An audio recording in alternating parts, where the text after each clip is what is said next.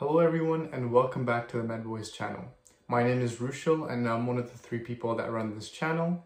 Today we're going to be talking about what's on the mind of most pre-meds at the moment, and that is CASPer. CASPer has changed for this application cycle, so if you do want to find out what those changes are, be sure to watch this video and subscribe for future content. Let's get started.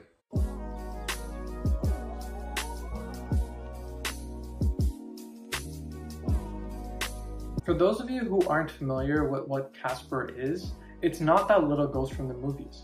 It's actually a situational judgment test that medical schools use to see how you answer difficult ethical and personal scenarios.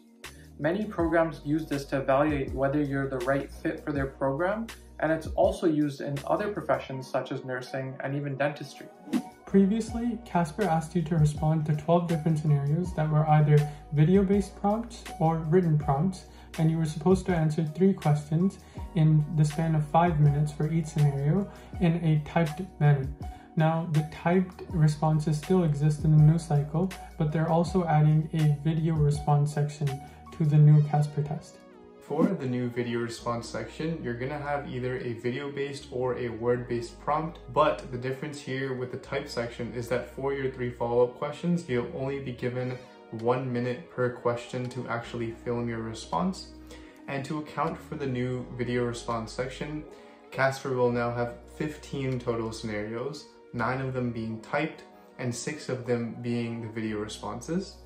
This is 3 more than the previous year. As a result, the test is a lot longer than it once used to be. It used to take a maximum of 90 minutes to complete, but now that's gone up to 120 minutes.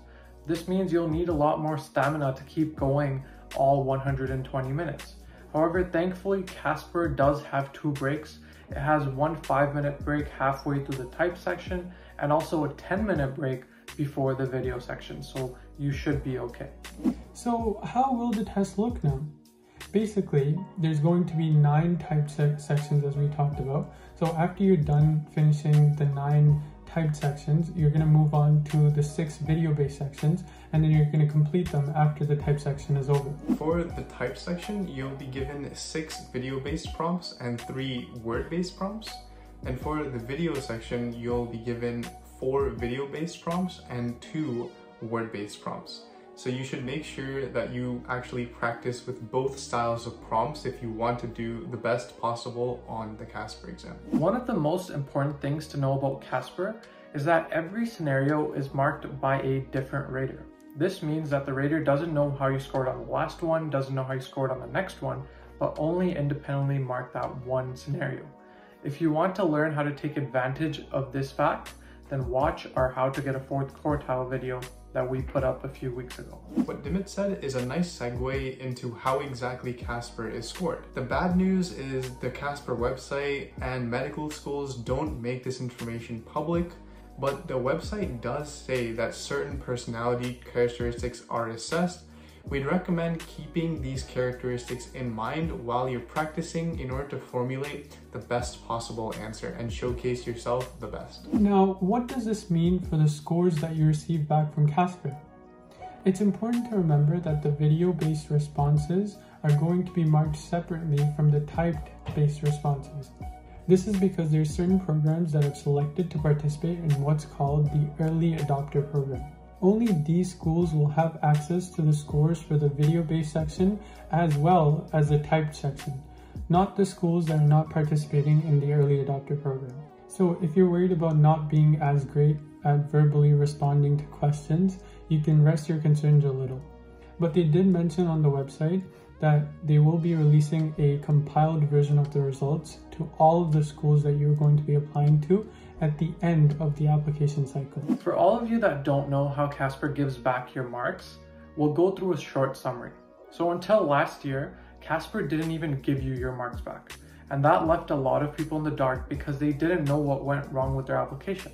Was it how they wrote their ABS statement, or was it their CASPer score? So because of this, CASPer actually started releasing the scores from last year onwards, but it is kind of confusing. When you do get that email that your CASPer score has been released, you're going to want to go on the website and log in to check your score.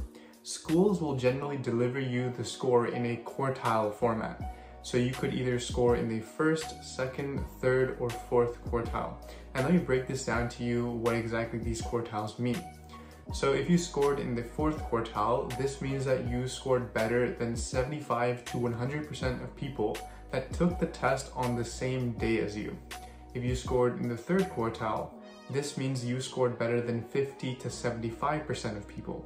If you scored in the second quartile, this means you scored better than 25 to 50% of people. And last but not least, if you scored in the first quartile, this means that you scored better than 0 to 25% of people that took the test on the same day as you. Generally, the first quartile is the lowest score, and the fourth quartile is the highest score. The fourth quartile score, or the 75 to 100 mark, is what most medical schools are looking for. But some medical schools also don't prefer to weigh in CASPer at all. Some medical schools that do consider CASPer in Ontario are the DeGroote School of Medicine at McMaster, U Ottawa's Faculty of Medicine, Queen's Faculty of Medicine, and Northern Ontario School of Medicine. So now that we've gone over the entire test, let's talk about why CASPer and ALTIS are making these changes on the CASPer test, making it longer, making it harder, to the dismay of many applicants. Based on their website, CASPer says that it's researched many of these differences that occur among test takers, and it's shown that the video-based scenarios actually have less demographic differences than the typed responses. It's also a well-known fact that there's a heavy emphasis placed upon your typing speed when you're doing the CASPer test. So by introducing this new video component, they're also getting rid of that worry that a lot of applicants have. And that brings us to the end of this video. Comment down below what you think of these CASPer changes, and be sure to like and subscribe if you did enjoy this video. Peace out.